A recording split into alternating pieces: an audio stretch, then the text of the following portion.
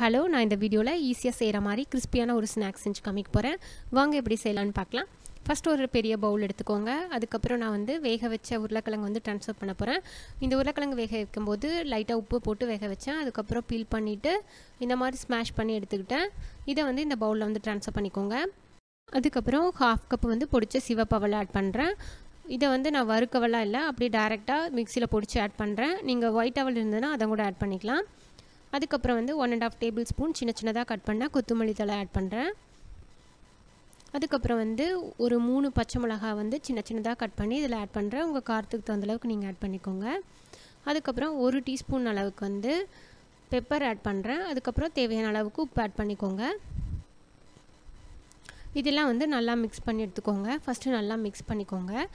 அப்போ மாவு கொஞ்சம் கெட்டியாக வரும். அதுக்கப்புறம் தேவையான அளவுக்கு தண்ணி ஆட் பண்ணிவிட்டு நல்லா பிசைஞ்சு விட்டுக்கோங்க. கொஞ்சமாக தண்ணி ஆட் பண்ணுங்கள். பத்தலினா அதுக்கப்புறம் ஆட் பண்ணிக்கலாம்.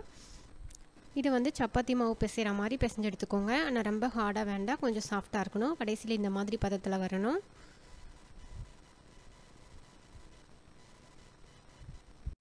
நெக்ஸ்ட்டு இந்த மாவு நான் ஷேப் பண்ண போகிறேன். ஃபிங்கர் ஷேப்பில் பண்ண போகிறேன். அதனால் மாவு இந்த மாதிரி ஊட்டி எடுத்துக்கிட்டிங்கன்னா லென்த்தியாக இந்த மாதிரி வரும்.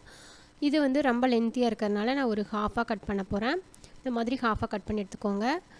அப்போ எண்ணெயில் போட்டு பொரிக்கிறதுக்கு ஈஸியாக இருக்கும். அதே மாதிரி மிச்ச மாவையும் இந்த மாதிரி செஞ்சு எடுத்துக்கோங்க. இப்போ இது எல்லாத்தையும் நம்ம எண்ணெயில் போட்டு பொரிச்சு எடுத்துக்கலாம். ஒரு பேனில் ஆயில் எடுத்துக்கோங்க. இது நல்லா காஞ்சோடனே செஞ்சு வச்சுருக்க ஃபிங்கர்ஸ் ஆட் பண்ணிக்கலாம். அட் அ டைமில் 5 to 6 நீங்கள் ஆட் பண்ணலாம். ஆனால் ஒன்று மேலே ஒன்று ஒட்டாத அளவுக்கு நீங்கள் ஆட் பண்ணிக்கோங்க. இது நல்லா வேக விடுங்க கொஞ்சம் நேரம். எல்லா பக்கமும் வேகிற மாதிரி நல்லா ரொட்டேட் பண்ணி எடுத்துக்கோங்க. இதை மீடியம் ஃப்ளேமில் குக் பண்ணி எடுத்துக்கோங்க. இப்போ பார்த்திங்கன்னா நல்லா கிறிஸ்பியாக கோல்டன் ப்ரௌன் கலரில் வெந்துருச்சு. எடுத்துடலாம். நம்ம இந்த ஸ்நாக்ஸ் ஈஸியாக செஞ்சிடலாம். நல்ல டேஸ்டியாகவும் கிறிஸ்பியாகவும் இருக்கும். கண்டிப்பாக நீங்களும் செஞ்சு பாருங்கள்.